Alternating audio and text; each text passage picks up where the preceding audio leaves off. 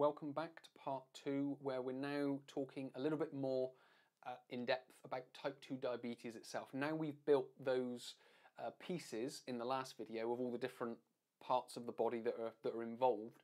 What we can now start doing is talking about diabetes itself, or certainly type 2 diabetes itself, which is the one we're going to focus on. So we talked about these alpha and beta cells. So what I've done is I've enlarged the picture and I've put it on so hopefully you can see it a little bit more clearly. But we've got these alpha and beta cells. Alpha cells release glucagon and beta cells release insulin. So type 2 diabetes is sort of characterized by the destruction / dysfunction of beta cells. Now, it's not necessarily the insulin that's causing the problem, it's the glucagon secretion that's causing the liver to convert glycogen to glucose to be released into the bloodstream.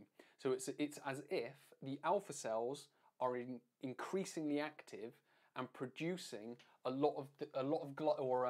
is causing the liver to create a lot of glycogen to glucose and putting it in the bloodstream. What this is then doing is the beta cells, which is the insulin, this is picking that up. And what it's then doing is the insulin is being secreted and is trying to be released into the bloodstream to remove it. But the problem starts to come along is when the pancreas can't secrete enough insulin to maintain or to reduce the high levels of blood glucose. So it's very much these two cells are out of balance, if you will.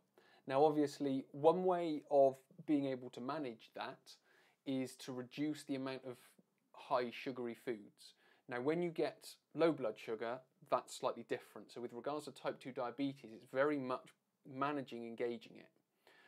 But with regards to what we're talking about, with regards to diet and what we can do about that, is it's very much, as I mentioned in the obesity videos, it's very much reducing the amount of high sugary processed foods and using more plant-based whole foods, which are going to have much less stress on these two alpha and beta cells.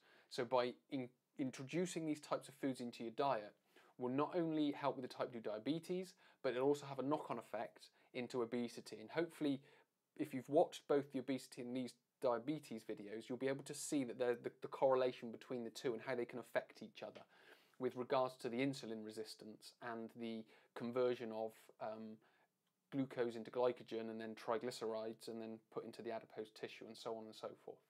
So I hope this has been helpful. I hope you've been able to take something from it, and hopefully you've got a better idea of maybe what's going on inside your body or someone else's body that you know, and it's giving you some more understandings and reasons in order to put in place to improve your lifestyle and improve your health to some degree. So many thanks for watching. My name is Chris from ChristopherHole.com. I will speak to you in a future video.